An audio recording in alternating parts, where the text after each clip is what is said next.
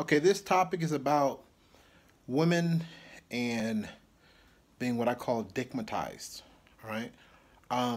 I've had the pleasure of having some very close, very good female friends over several years, 10 plus year friendships. Just platonic, never went there, just friends. And kind of seeing from the woman's point of view, a woman's decision making when it comes to like choosing a mate, why they choose what they choose, what they decide to make something long term. And I never quite understood it until today. Okay, my girlfriend actually enlightened me on the topic. This is going to be a long video. It's too important and too big of a topic to wrap up in 2 or 3 minutes. So over the years, these friends of mine valued my opinion, my insight. I'm very logical, think things through. And so over the years, they would ask me about opinions about guys they were considering dating. Now, 100% of the time, all my female friends have never gone with my suggestion. Not once. And I'm talking about, between 5 or 6 female friends, 30, 40 guys, over 10 plus years. And every single time they go against whatever I advise, so they present to me 2 different guys. I choose the one that I think is going to treat them the best, who's a gentleman, someone you could bring home to mom, who will cherish you, nurture you, be honest, never put his hands on you. And that's never the guy they choose. So that's really kind of where, I guess the saying, nice guys finish last. It's true. Women, for whatever reason, don't want that guy. And I figured out why. And basically, the sex part of it is extremely influential to a woman. Like, a guy can have good credit, great career, treat them like a princess, very kind, thoughtful, charming, smart, you name it. The list goes on. But if the sex isn't what they consider mind-blowing, all that is worthless to them. Absolutely, they don't care anything about it. They'll choose a guy who doesn't have a job, can't keep a job, doesn't have a driver's license, has warrants out for his arrests, has trouble stringing together complete sentences, just because he's good in the bedroom. They're willing to build a future with this guy who's worthless at everything else but sex, and then try to justify it in their opinion, and in their mind, and to their friends and family. And they'll do it time and time again. Of course, these things don't work out because at some point you want something more out of life, less drama, less, issues. And then these guys get dropped. But they'll repeatedly go after the same type of guy. I mean, 10, 15, 20 years of their life. They'll spend all their prime dating years, which for a woman is, between 20 and 35, maybe up to 40. If a guy's looking to build a family, really between 20 and 30 is where you're likely to meet someone to build a family with. Very unusual for you to meet someone in your 30s and then, start a family then. And so, but they'll consistently do it. I never quite understood it. And so having this conversation with my girlfriend today, she says that basically if the guy's terrible in the bed, that all those other things, they'll find reasons why they're still annoyed by certain things he does, even if the guy is a perfect gentleman.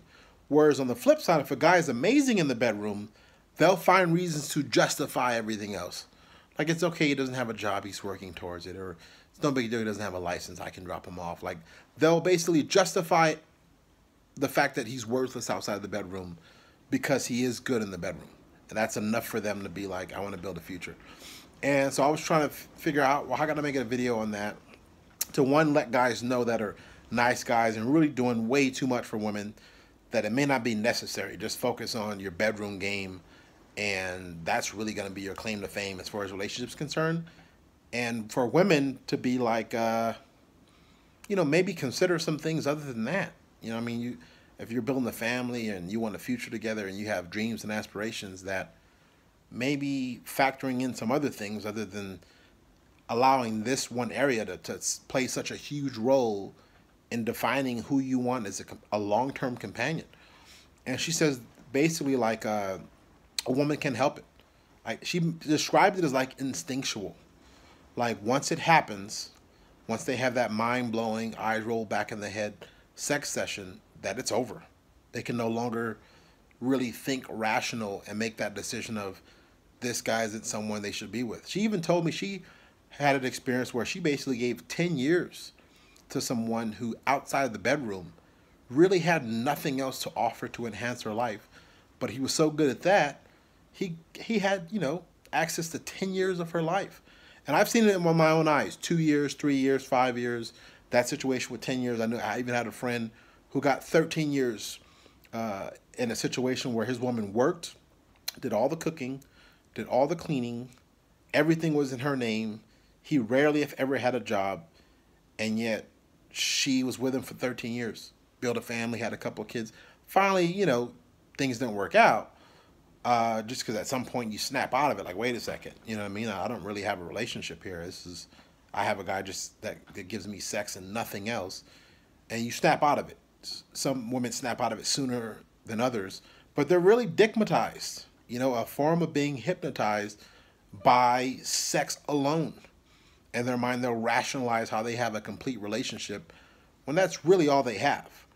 And so the advice for women would be that, being that this is the case, and any woman that's had amazing sex would probably agree with this, the best thing they can do is, before they go there sexually, make sure this guy passes the test of what you look for in a companion before you even give it to him. Like, make sure, hey, he's got a job, a car, a place to stay, goals, ambition. Make sure those things are in line. So just in case the sex is that good and now you can no longer even think clearly and make rational decisions, at least before it went there, he's already passed your test of qualifications.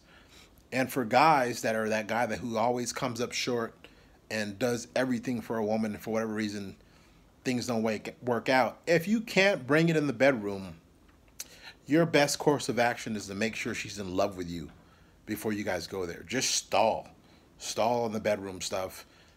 Once she's in love with you, she's more inclined to accept less than a porn star performance. So that would be my advice. Guys, if you suck in the bedroom, don't have sex unless she's in love.